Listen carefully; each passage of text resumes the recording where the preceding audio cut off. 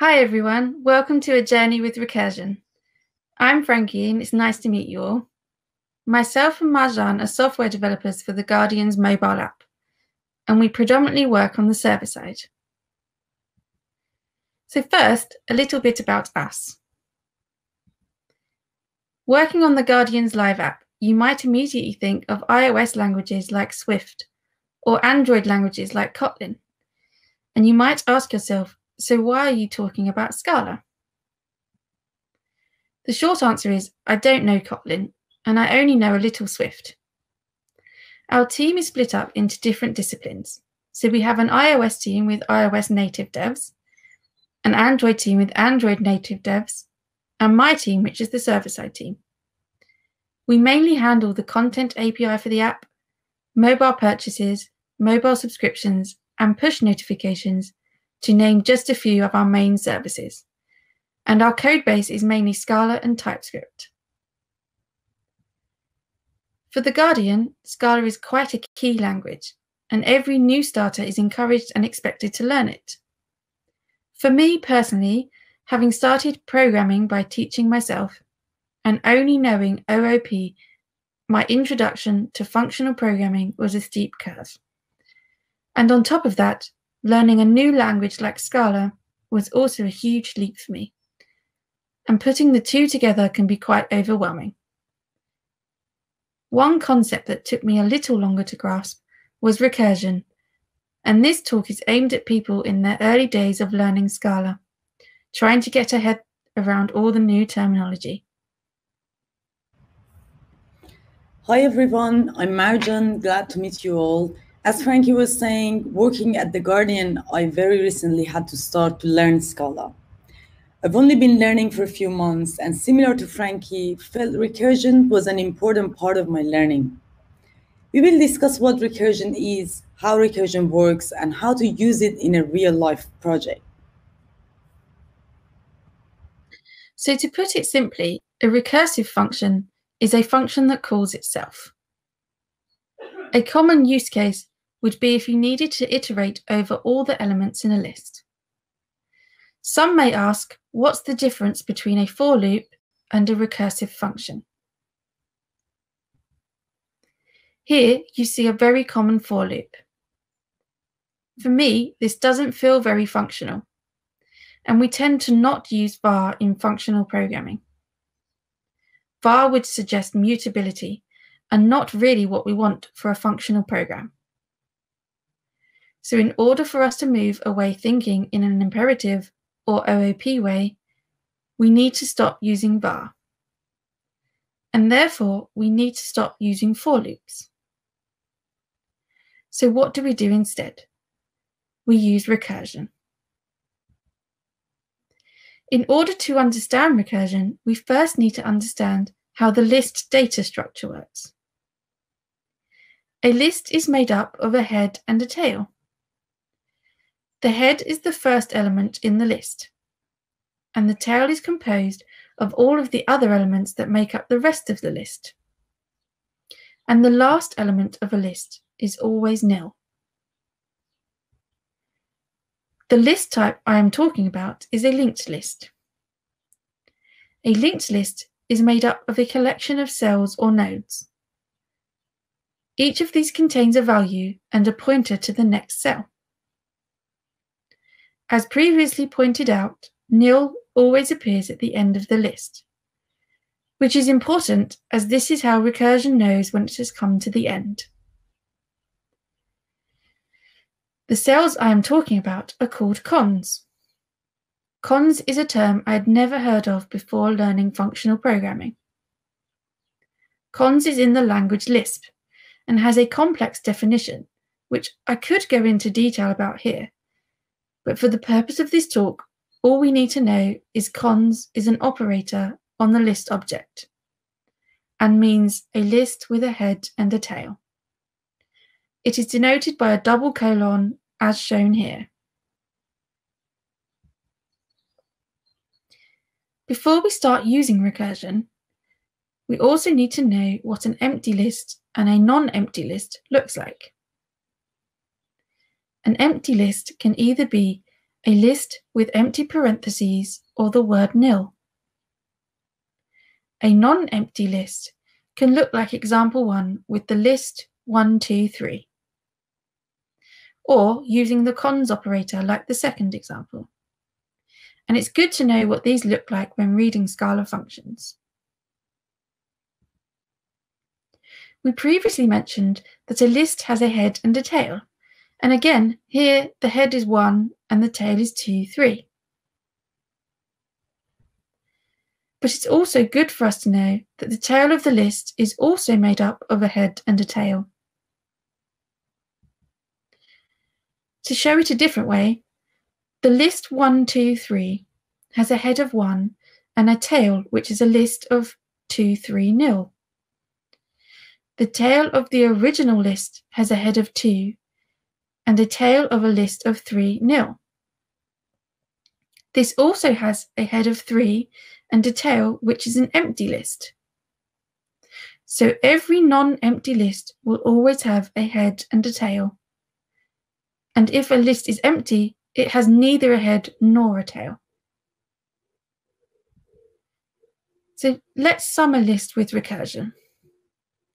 Given a list of integers, the sum of a list will be the head of the list plus the sum of the tail.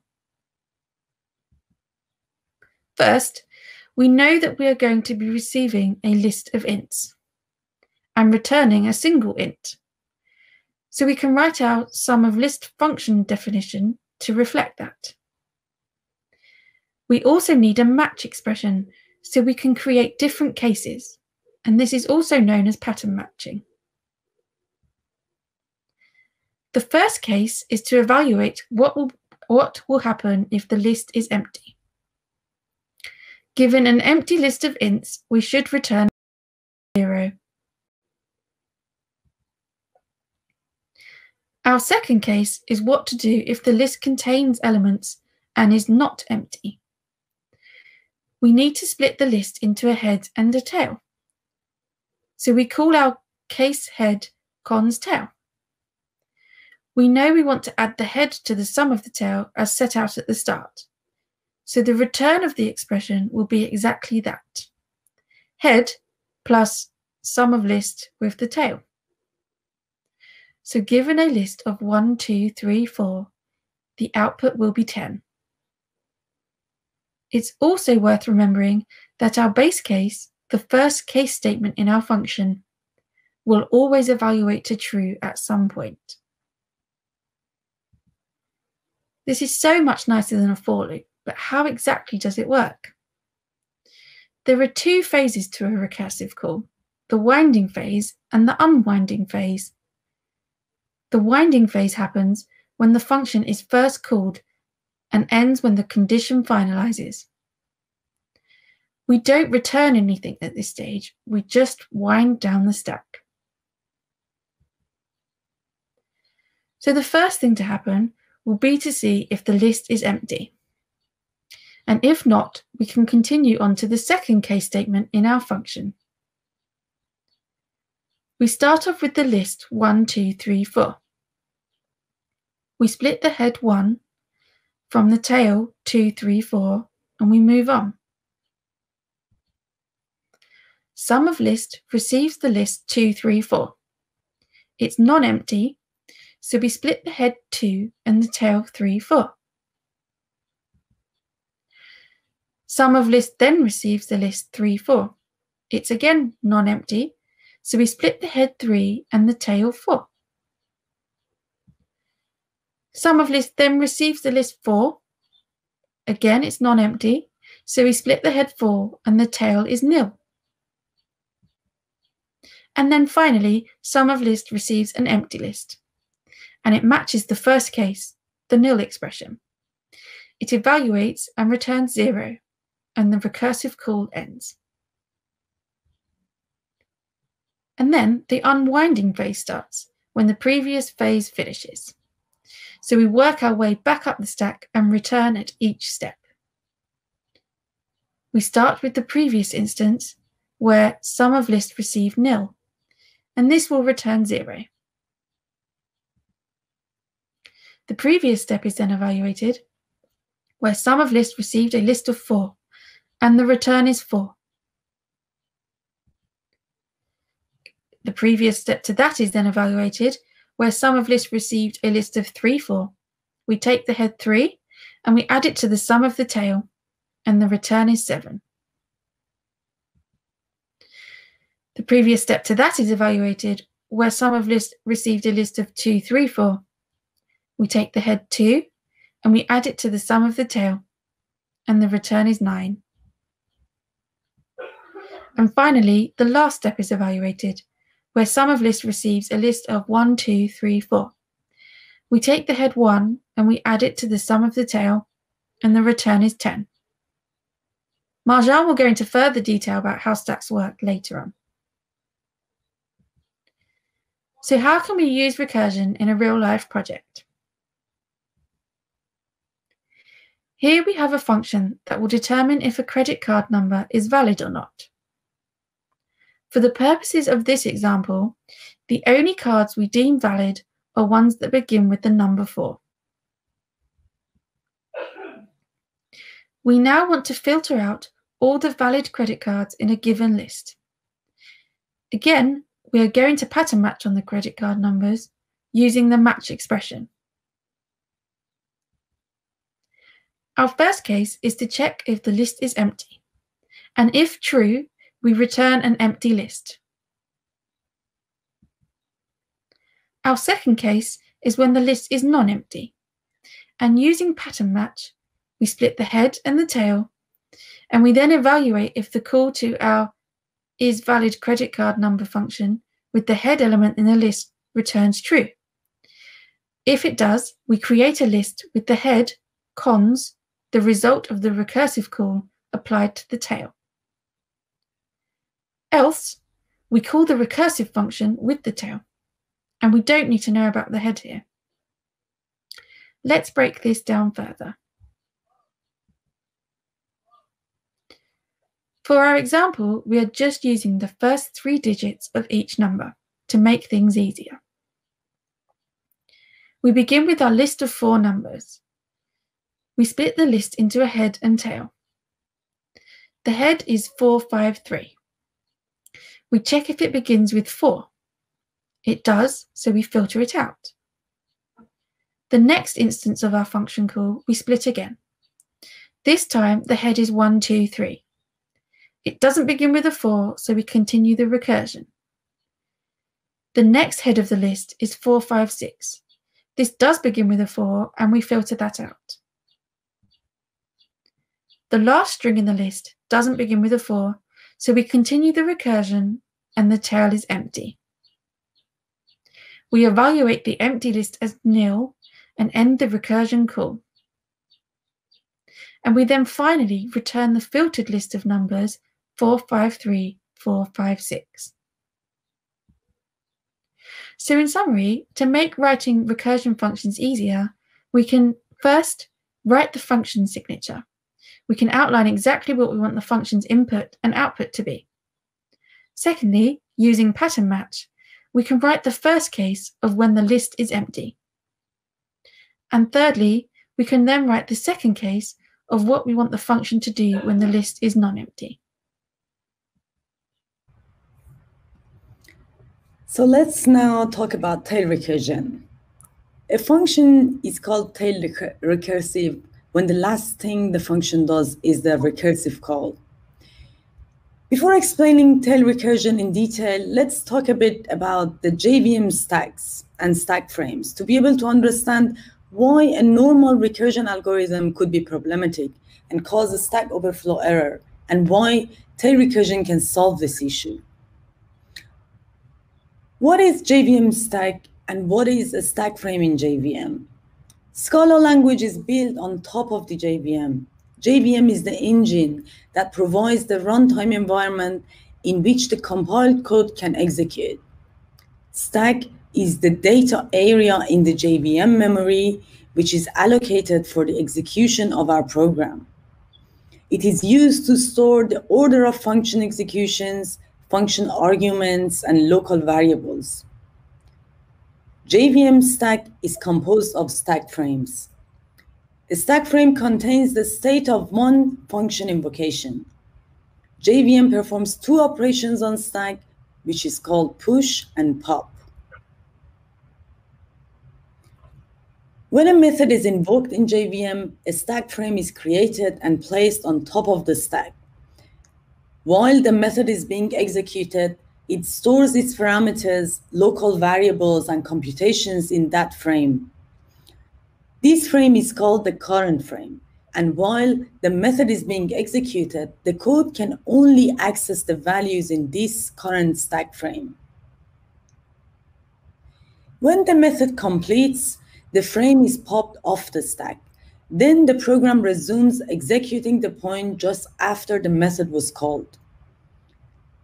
As you can see, the frame 4 is popped off the stack and passes back the result of its invocation to the previous frame. Now frame 3 becomes the current frame. Now let's visualize the interaction of our sum function with the stack.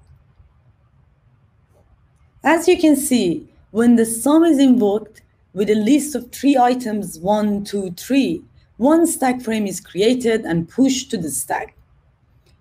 When this sum function invokes the first recursive function call with a list of 2 and 3, another frame is pushed. Then the third frame is pushed for the recursive call with a list of 3.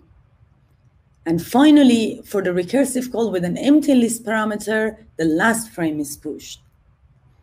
This is the last frame because in this function invocation, there's no more call to the sum function, since this call meets the base case and returns 0.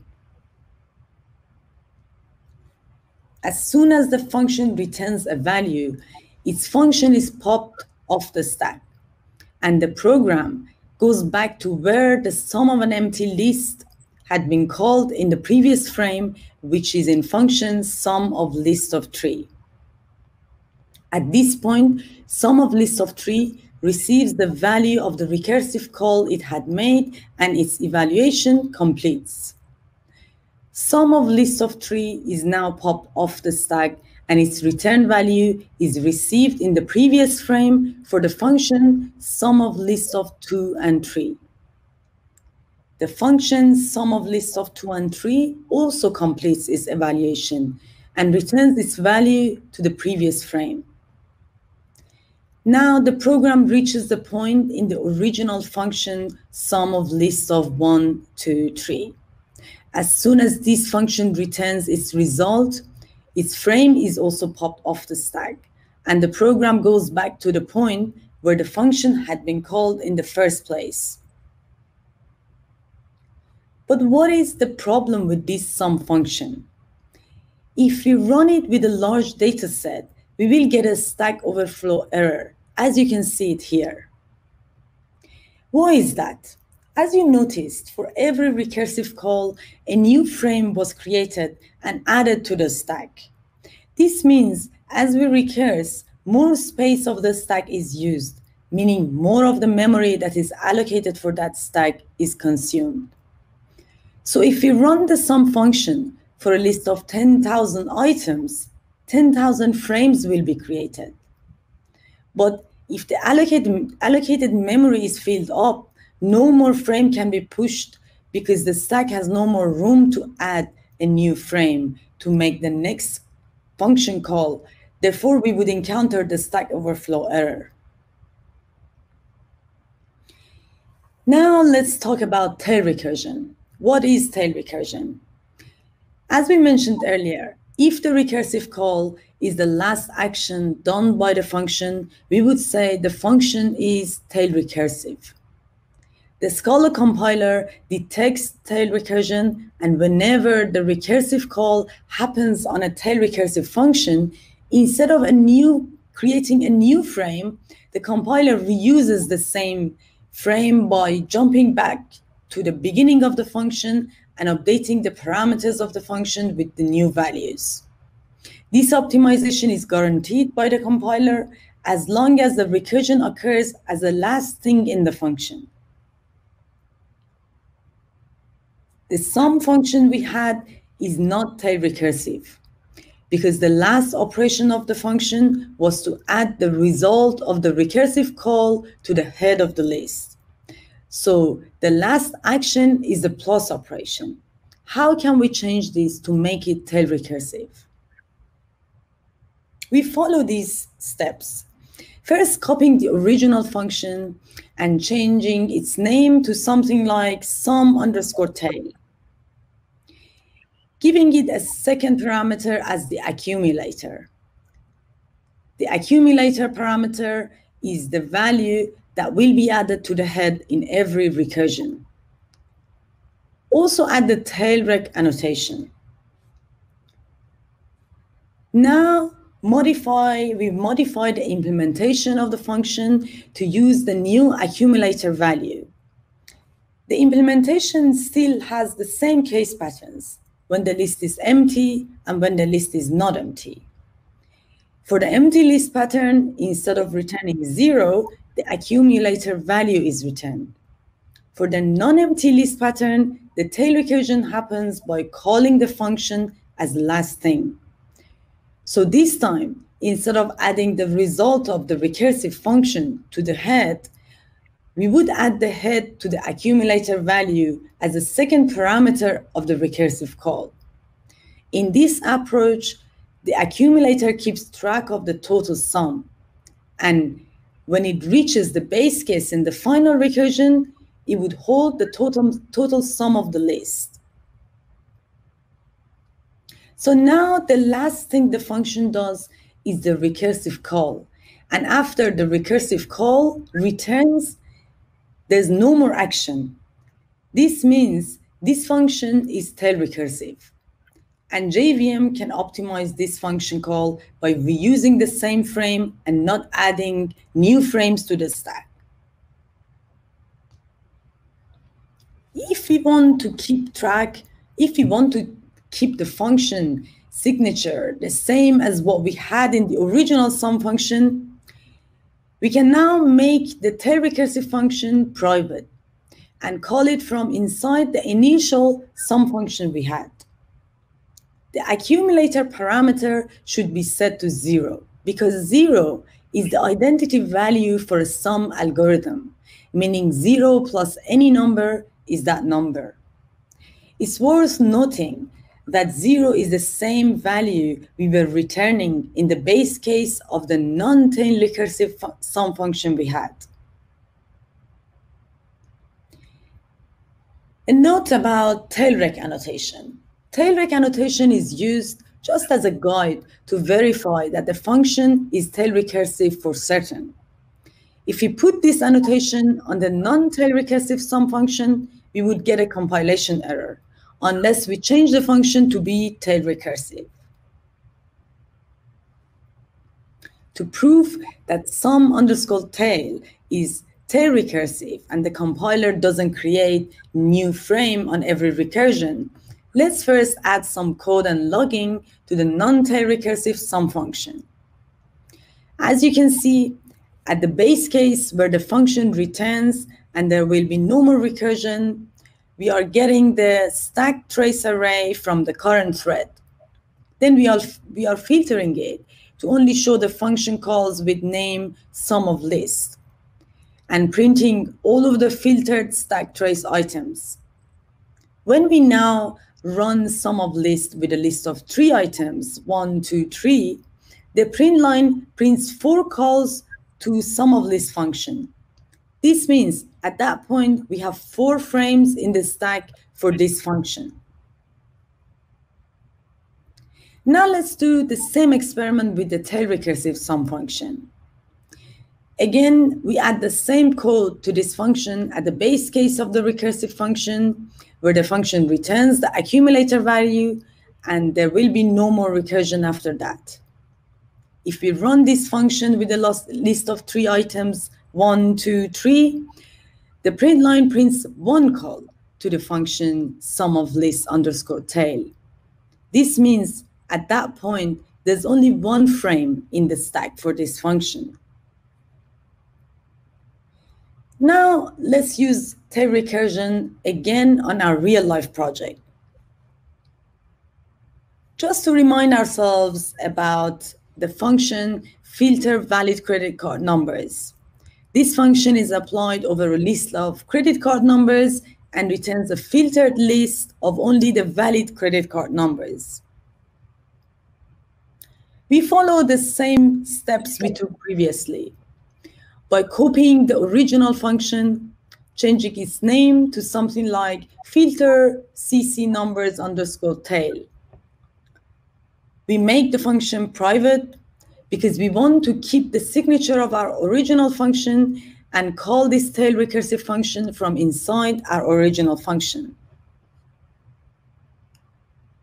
We add the tail rec annotation, then we change the function signature by adding the accumulator as the second parameter. Note that now the type of the accumulator is list of string because the function return type is list of string. Then for the empty list pattern or our base case, we would return the accumulator.